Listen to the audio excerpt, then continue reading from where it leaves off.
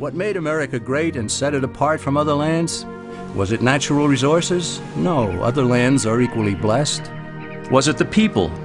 No, the people who built America came from elsewhere.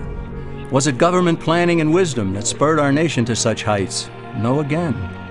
It wasn't what government did that made America great. It was what government was prevented from doing that made the difference. What set America apart from other lands was freedom for the individual. Freedom to work, to produce, to succeed, and especially to keep the fruits of one's labors. America became great precisely because the stifling effect of too much government had been prevented. However, freedom in America was not totally unrestrained.